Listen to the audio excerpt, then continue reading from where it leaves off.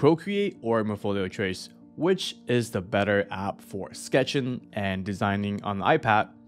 Today, I'm going to try to address this by giving you my personal experience and opinion, so hopefully by the end of this video, you can decide which is the better fit for yourself. Just FYI, I actually use both in my everyday workflow, and you'll find out why after watching this. So first, I want to highlight some differences between the two apps, besides the obvious fact that they have very different interface and UI experience. They also cost differently as well.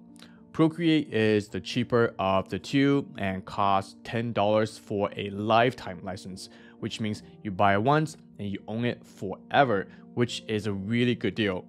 On the other hand, Morpholio Trace is an app designed specifically for architects and interior designers, and their business model is a subscription-based one, which will run you about $20 a year, and it will renew unless you cancel. Now, there are other price options for Morpholio Trace, but I think the $20 option is the most suitable one for architects and interior designers. There are also other players in the drawing platform like Concept, Autodesk Sketch, and Photoshop, which all have their own interface and unique selling features, so there may be a reason for you to use them as opposed to Morpholio Trace or Procreate, but that's not the point of this video.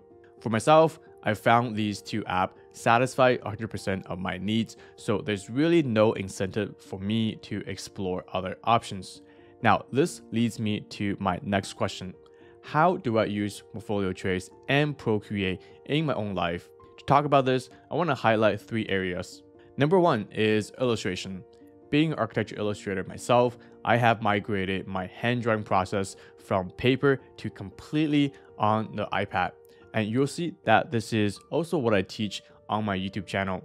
And this aspect alone has completely transformed my own workflow and has allowed me to work much faster and more efficiently on the iPad. Number two, what I use my iPad for is my everyday architectural and interior design. Nowadays, I don't even need to carry my notebook, my trace paper, my pens and pencils, and scale with me. All I need is my iPad, and I can take that with me anywhere I go, and I can just be as productive without needing access to a computer, scanner, or a printer. And lastly is doing construction site visits.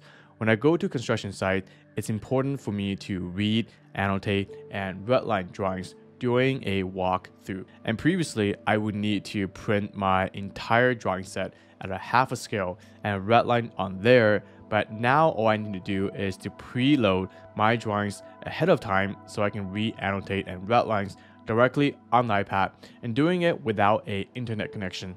Now, both Procreate and Morpholio Trace does share many similarities with features that are critical for architects and interior designers, like working with layers, the ability to turn up or turn down the opacity of a layer to use it like a trace paper, the ability to change colors and brush size, and the flexibility to edit, revise, and share with others very quickly. And because this is not a side-by-side comparison, but I do want to highlight some key differences that each app really excels at and is also deficient in. I'm going to start with the strength of Morpholio Trace. I think one of the most valuable, arguably the best feature in this app, more than any other drawing app, is their super scale feature. And let me demonstrate below. I already have a PDF loaded in from a as-built service, and this is a floor plan of an existing house. And I just want to quickly show you how the scale feature works in here. So like Bluebeam, you have to first calibrate the drawing to know what scale this drawing is in. And this is very similar to do in Morpholio Trace. The first thing you want to do is hit this little wrench icon here. You want to set the scale. And setting the scale is really just picking out 2 points. So I'm going to pick out the end of this dimension line, and I am going to pick the end of this other dimension line because I know the distance between that from my as-built drawing, as indicated in here, that is 11 foot and 2 inches. So I'm going to type in 11 and 2 inches, and this is essentially going to calibrate your drawing with those two distances. So when I click this check mark right now, and I'm going to enable my ruler, and this ruler essentially is the scale feature. So if I count from 0 to the end of this wall, I should have 11, and you can see 11 is right there, and 2 inches, about 2 inches, just a little bit north of 11. So this essentially is calibrated to a scale, and I can use this ruler to do any other sort of design work if I need to. So in a way, this feature is almost identical with Bluebeam. Now, in the recent rollout with Morpholio Trace, there is actually an even better tool for drawing in scale, and that's also in the project setting, where instead of turning on your ruler, what you can also do is you can impose a grid. And what this grid will do is each grid can be set to a distance, and this can be done actually manually in the set grid option. So in here, what I've already indicated is here that I want each of the grid to be 1 foot in length. So I'm gonna type 1 and 0 for inches. So what this is going to do is this is going to calibrate a grid with each little square to be 1 foot in length. So if I count about 11 squares from 1, 2, 3, 4, 5, 6, 7, 8, 9, 10, 11, these are going to be exactly 11 squares to be 11 foot and a little bit of the 2 inches. So if you are drawing furniture, you can easily count 3 squares to be 3 foot for a sofa or a bed or anything that can easily be done by counting the number of squares as opposed to pulling out your ruler and measuring every single time. And this feature wasn't there before, and when they recently implemented this, it's just being incredible to use this as a way to gauge distance and space and draw for furnitures and other things.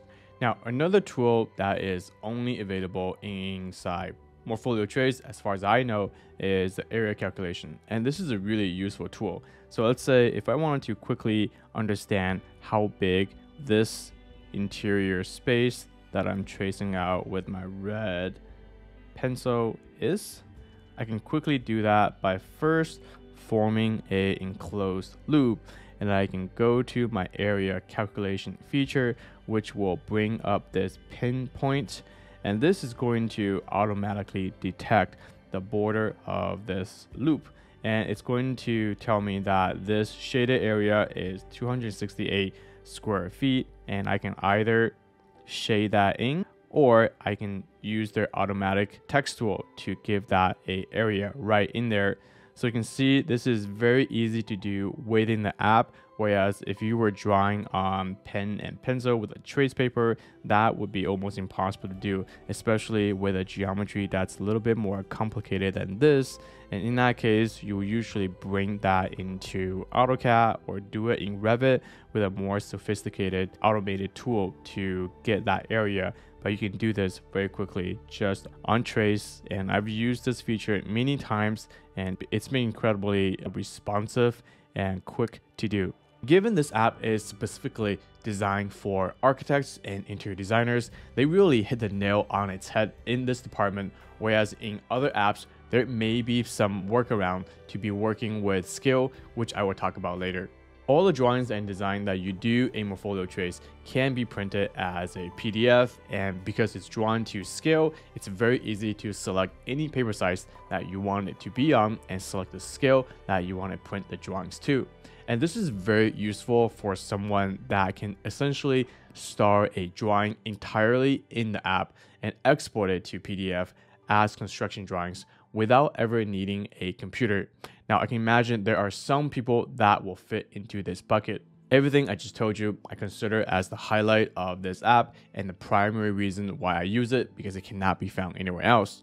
Now, there are, of course, other features that are noteworthy to mention, like the perspective tool or the ability to import your SketchUp model, but they're just not as important to me. And since this is just my opinion and not a review, it's not going to be the most objective one. Now, before you go and subscribe to the app, do want to mention a few weaknesses because there are definitely some areas that are lacking in this app. This app is definitely a very competent platform for practicing architects who finds reading, annotating, redlining to be more important than maybe producing provocative drawings. Now, it's definitely possible to be producing beautiful sketches in the app, but there are definitely features that are not as good or just completely missing. For example, it's currently lacking any tools that can adjust for colors, and it doesn't have any adjustments for hues, saturation, or curves like you would have in Procreate.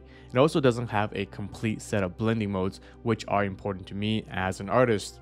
And lastly, none of the default pens and brush settings can be customized, and there are very few of them in general.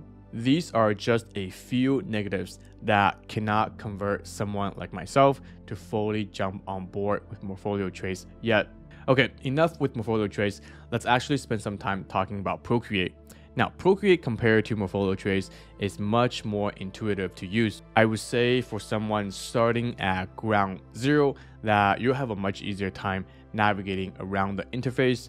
You can figure out most things without needing to read a manual. In fact, the interface and the suite of tools is really similar to Photoshop in some ways. And where Morpholio Trace is lacking in these areas, Procreate really excels with their complete suite of customizable brushes and settings that it will imitate any kind of artistic medias. Additionally, it also has a very good adjustment for tweaking hues, saturations, curves, colors, which are very easy to use. And this is really important to an illustrator or a digital artist who depends on these finer adjustments in order to produce beautiful illustrations. Now, I can go on and talk about how robust a feature and tool set Procreate has over Morpholio Trace in the drawing department, but I think you get this idea very quickly. Now, because Procreate isn't made specifically for architects and interior designers, in fact, I think it's made more towards digital artists and animators who wants to move from a traditional Wacom tablet tethered to a computer into a device that they can take anywhere with them.